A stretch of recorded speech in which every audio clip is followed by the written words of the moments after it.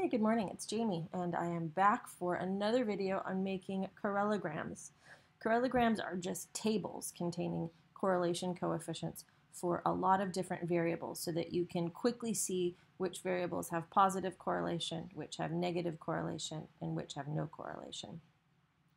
To make this table, I've copied the data that I'm using into my tab A4, because this is A4 for the project. And I'm going to make the table right next to it. It's a lot easier than switching back and forth when you're writing all these formulas in. You'll see what I mean in just a second.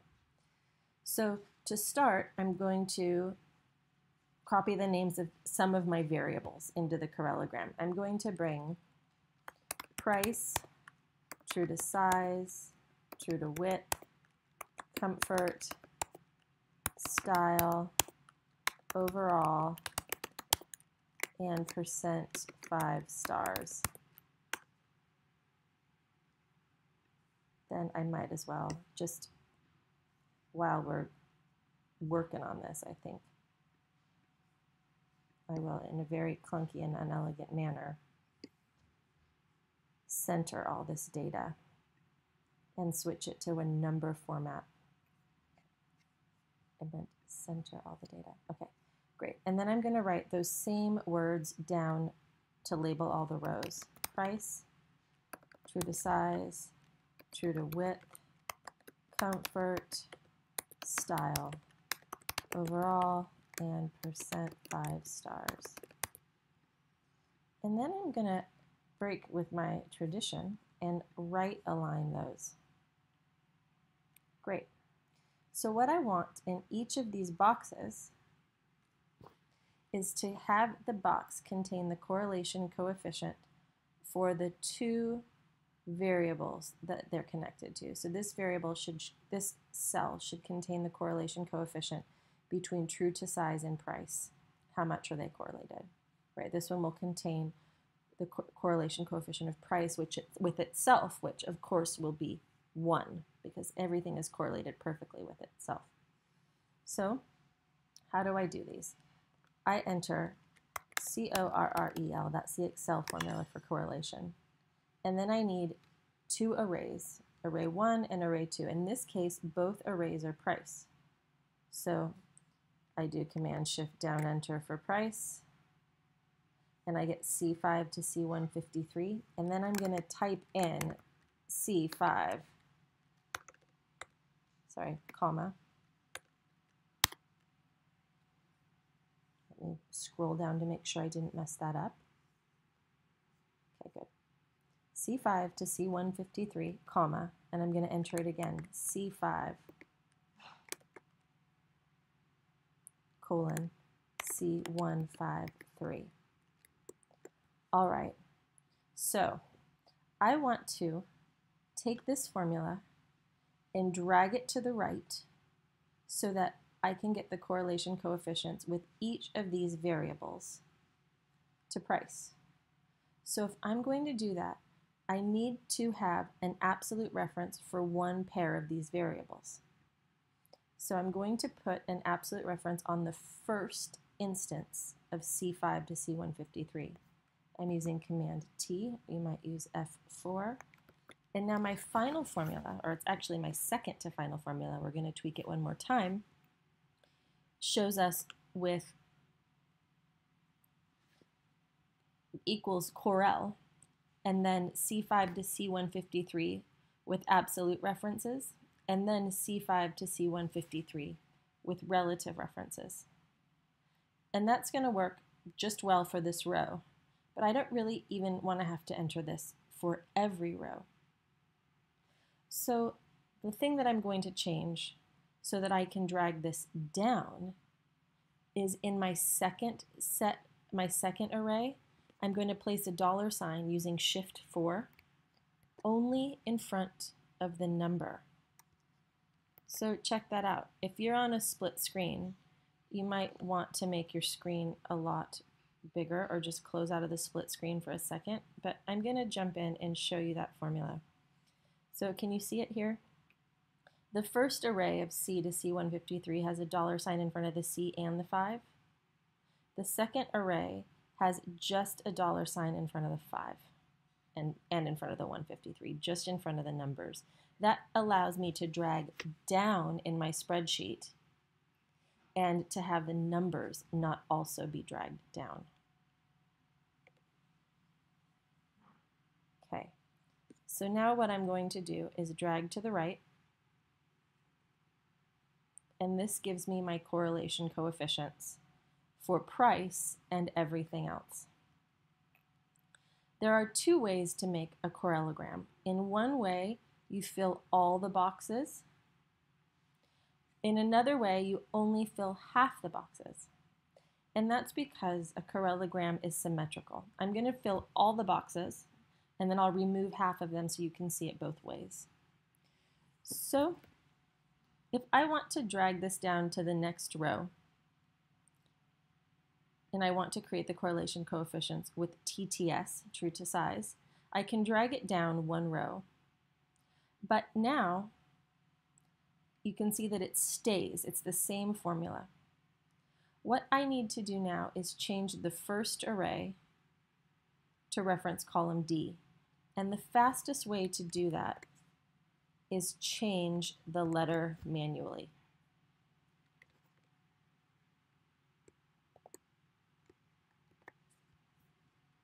And that should leave you with the formula. The first array has absolute references on both the letter and the number, and it's referencing column D. You can see that here, it's now referencing column D, and that's absolute reference because true to size is the variable that we're using in our entire row. And then the variable that we want to scroll through for the row, price in this case, has only the $sign in front of the numbers. Then we drag it across. Then we copy it and we paste it. And true to width is in column E. So we change the first array to reflect, to take into account or to reference column E. And we hit enter. And then we drag it across. We copy and paste into the comfort row. I mean, I suppose you can also drag down and then change each of these individually. Average comfort rating is in column F, so those E's become F's. Double check that you've done it right because price and comfort rating will be highlighted. This is now, I'm going to tell it to ignore that error. And then now we can drag this across. Style, it takes a while, doesn't it? This is a little bit of a pain in the butt of a function. There is an easier way to do it on Excel's analysis toolpack. I'm not showing you this right now because a lot of people I know are working on Chromebooks and they can't get the analysis toolpack. So I'm just doing this, but if you're familiar with the analysis toolpack, you could Google it and do it that way too. Style is in column G. So I change those E's to G's. Then I double check that my columns look like they're supposed to. I want the correlation coefficient between price and style. Those are both highlighted. It matches the columns here, price and style. I drag to the right. Then overall rating is in column H. I change both E's to H's. Then I double check that the columns for overall and price are highlighted. I hit enter and I drag to the right. And then I do the same thing with 5 stars. Percent 5 stars is in I.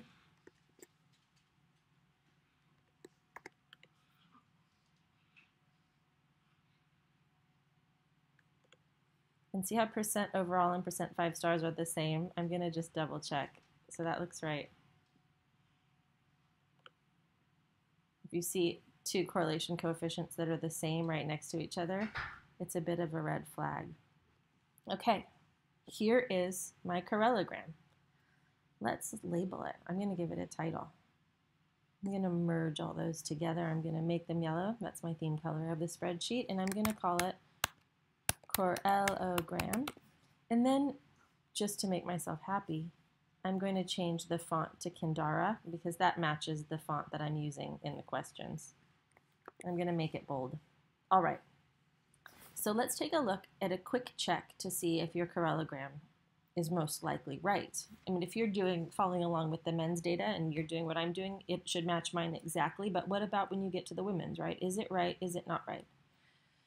So some things to check on is that it is symmetrical. So take a look here how price has a correlation of 0.18 with both overall and 5 stars. If we then take a look at price in the row, and we get over here, price shows a correlation of 0.18 with both overall rating and 5 stars. It's symmetrical, right? Whatever price correlation coefficients show up in the column will be identical to the correlation coefficients shown in the row. Another thing to take a look for is that in the diagonal, every value will be 1. And that's because at each of these diagonal points, the correlation coefficient represents the correlation of the row item and the column item, and that's themselves. So when something is correlated with themselves, it's 1. And you can see when you click in those cells that the first array, F153, and the second array, F153, match. So then what do we do? What are we looking for? Let's go back to the question. Insert a text box. You're going to actually describe this. I'm just going to describe it verbally, but you're going to write it down. Insert a text box and discuss the strength of correlation between the pairs of variables. Which variables have the strongest correlations? Which have the weakest? Is there anything particularly surprising or unexpected in the relationship? So do you need to tell me a sentence for each correlation? No. I want you to tell me what you see that's important, right? Patterns, that kind of thing, right?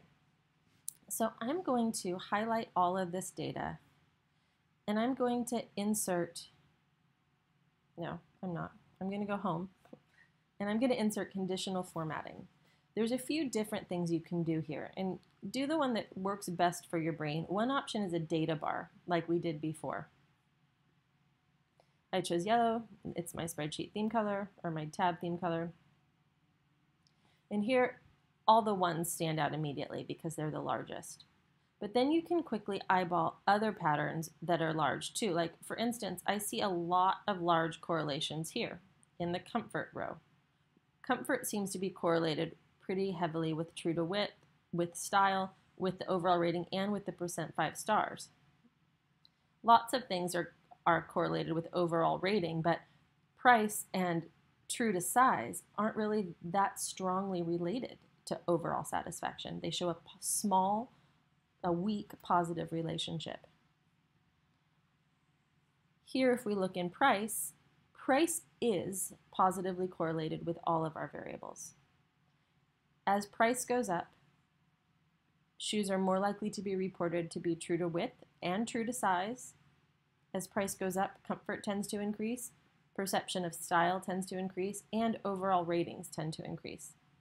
But those relationships are much, much smaller than, say, comfort. As comfort increases, we're going to see overall rating, the overall shoe score, increase a lot more. So which variables have the strongest correlations and which have the weakest? What I'm seeing is that perceptions of comfort and style and width are most strongly related to these overall satisfaction measures, the overall ratings and the overall 5 stars, while price and true to size do have an impact on overall rating, but those impacts are a lot smaller. You know, if I glance at this, I would think, if you're looking to make a men's running shoe and you want people to like it, comfort seems to be the biggest name in the game, which is what you'd expect, right? Style is strongly correlated with overall satisfaction too. You don't want that shoe to be ugly, but at least in the world of men's running shoes, comfort seems to be the most important thing, at least based on correlation, which doesn't imply causation, but we'll get to that later in the class. So that's the kind of thing that I would have you write in your text box, what your observations are. Surprising or unexpected relationships. I thought there'd be a stronger relationship with price, and style is pretty important, so I wouldn't say I'm surprised at how unimportant it is. Style is, style is actually more important than true to width. So that's not too surprising, and price is there's not a lot of correlation there. It's a small positive correlation. So if you're thinking you can buy a better running shoe by spending more money, there's some evidence, right? Some correlation between price and satisfaction, but in that overall rating, but it seems like comfort is probably more important than price. So I'd try some inexpensive shoes and see if they were comfortable, because I think you'll be happier if they're comfortable. Anyway, that's my 3 cents. Let me know how it goes.